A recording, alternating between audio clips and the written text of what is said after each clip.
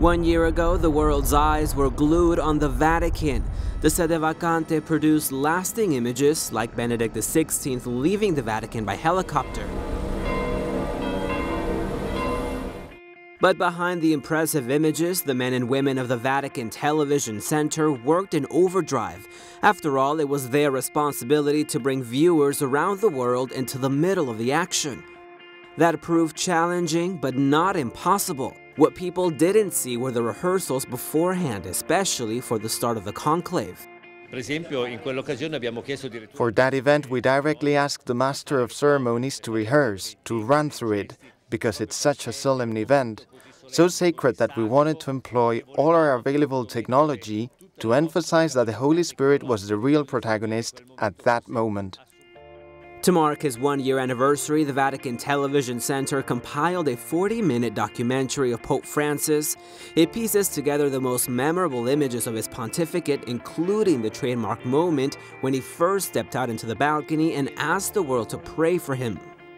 Pregate al Signore perché mi benedica, la preghiera del popolo chiedendo la benedizione per il suo vescovo. But the documentary also features never-before-seen footage of his first year as Pope. For example, we included images of Pope Francis seated at the cockpit during his flight to Rio. Also the first moments after his election, while still inside the Sistine Chapel, and when he prayed at the Pauline Chapel before stepping out in the balcony. A full year later, Pope Francis has constantly kept the world's attention and captured headlines with his approach.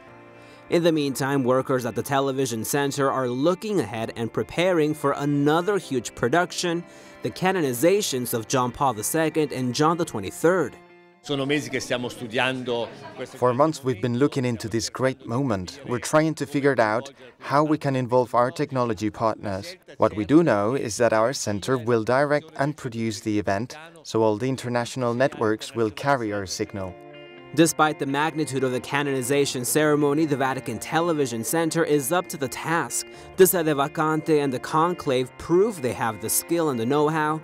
Come April, the world's eyes will be on the Vatican, and once again, it's the role of the Vatican Television Center to take them there.